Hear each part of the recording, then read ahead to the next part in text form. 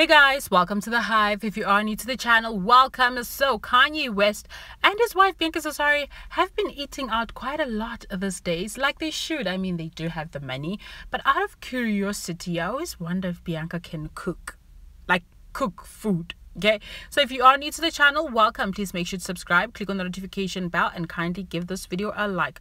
So according to Kanye's post, who is one of the biggest fans of Kanye West, Kanye West was spotted at best_barbecue in Santa Barbara, where they uploaded. So the restaurant decided to upload this footage, security footage, to show Ye fist bump the host. Okay, so this is the video that is in question.